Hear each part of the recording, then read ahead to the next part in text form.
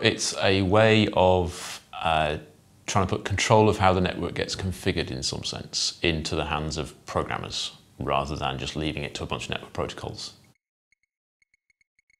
I've talked in the past a bit about IP routing, and you've got the idea there that there's routers which are computers that have multiple network cards in that are interconnected, and they run some software on the routers, and the software implements a particular routing protocol, link state protocol or whatever it might be. And so the software on the routers exchanges packets with other instances of that software, and they work out the state of the network, and they figure out how everything's laid out, and they work out how to route through that network. And then when data comes in, other packets come into the network, all the routers know what to do. They look at the packet's destination address, they work out where to send it so it gets towards its destination.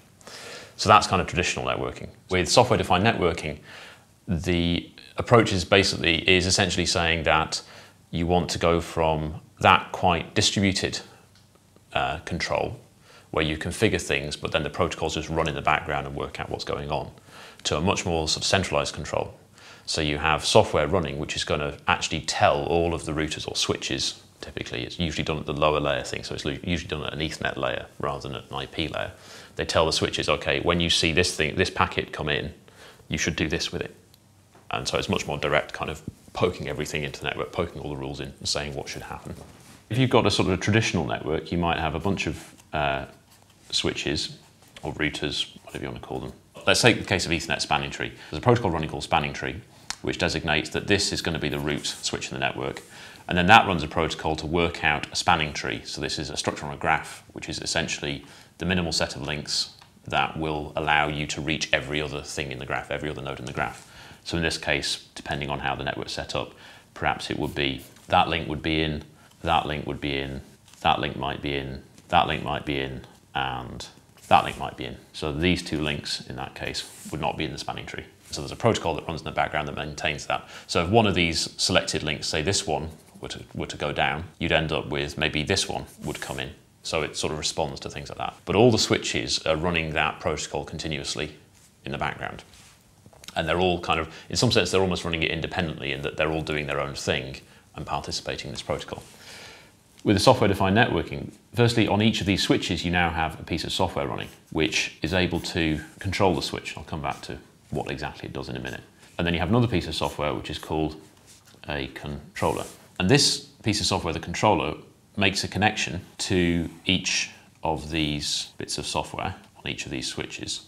There's obviously a bootstrap problem here about how it gets to make that connection, given it's about to control the network. So that's a process that has to be gone through. But basically, you end up with a controller able to talk to each of these switches. And then it talks a protocol called OpenFlow.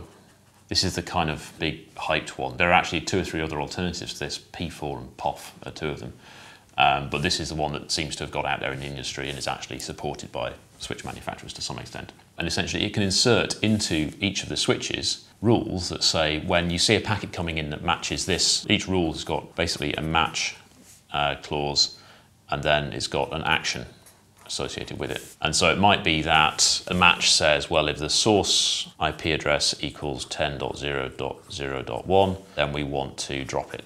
Or it might be that it says, destination IP address equals 10.0.0.2. We want to forward it out of port number 3. So it's more explicitly saying to each of the switches, this is what you should do, this is what you should do, this is what you should do in these particular cases. And so it then becomes about explicitly managing those rules. And because this is a piece of software here, you can write whatever sort of algorithms you want here to do things in different ways or to treat traffic in different ways. Each of these bits of software running on the switches, the OpenFlow switch, might have a default rule that says, if I see a packet and I don't know what to do with it, I should send it to the controller. So it can then send the packets it's never seen before to the controller. The controller can look at the packet and go, oh, this is somebody trying to make a connection to that web server. I should put in a rule that says make sure that that connection always goes through the firewall, or make sure that that connection always goes through some other proxy middle box of some kind. What's the main benefit of using this over a more traditional method then? It gives you more explicit control. So with these kind of methods, either with this sort of protocol or with the IP routing protocols, you essentially control everything by setting weights, and then you allow the network to work things out, is one way to think of it. In this case, you control things by explicitly saying what you want to happen. So you can, so you've got the ability to be more specific about what should occur. So you can sort of tell what's going to happen, hopefully, more easily. in practice, with a very complicated network, very complicated rule sets, it might not be so simple. But that's the kind of I think, part of the motivation behind it. Spanning tree, for example, it's essentially drop or forward out of a particular port. In IP routing, it's drop or forward out of a port, and you do a couple of things in passing. So you decrement the TTL field, for example. You might check a checksum and drop it if it doesn't match a checksum, but it's still fairly simplistic. With the controller, actions aren't just drop and forward or forward to controller. You can also rewrite certain fields, for example. So you might say, well, packet comes through here with these details in the header. I'm going to rewrite some of those fields before I send it on. You've got more complex rule sets, so you can, certainly with more recent versions of the OpenFlow protocol, you can start to chain tables together. So you can say, well, here is a table of rules, and then if it matches this rule, it's going to go and be processed by this table of rules. And you can build up state as you move the packet between tables. So as you traverse through a sequence of tables, you can remember things about how you got there, essentially. Statistics, for example, about how many packets matched against which of these rules, how many bytes matched against which of these rules. And so you're getting this kind of sort of feed of information from it. Who exactly would be running these sort of controls? Is this ISPs or? So it's an interesting question. There's a lot of research interest in these kind of systems, and actually they go back to, or at least to the 1990s. There was work, for example, back in the late 90s, just around the time I started my PhD. So it was done here in Cambridge, which was looking at how to do this kind of control system for an ATM network, so an asynchronous transfer mode, not cash machines. But it was a very similar thing where you have some kind of layer of software on each switch. You have the ability for some sort of control process to put information into that software to say what should happen when cells came in on particular virtual circuits. That general idea has kind of been around for a bit. And there's a lot of interest in the research community that's kind of waxed and waned over the years. Probably the biggest deployment that I know of that is using this in some sense is Google. So for Google's network, they use that apparently to manage their global network to make it work in the way they want it to, more efficiently than they can achieve using the traditional kind of protocols. So this video could be being streamed by software defined networking? I guess it's not unlikely. I don't know, I'm not an expert on Google's infrastructure, but it seems not unlikely that that's what will be happening. And it's counting up to 301 views because yeah. of... Hopefully, at least 301.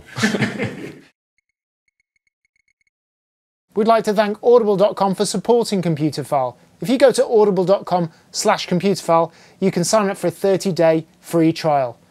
Now, today I'd like to recommend A Game of Thrones.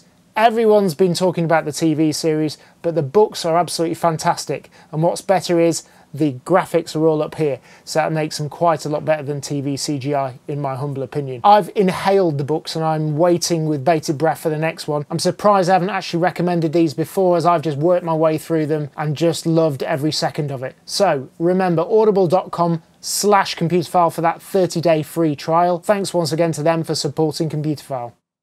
The problem is that if I obtain a cookie off you, which is supposed to be secure, then I can send that to, let's say, Amazon or to a shop and say, I'm Sean, please, what's in his shopping basket? What's his address?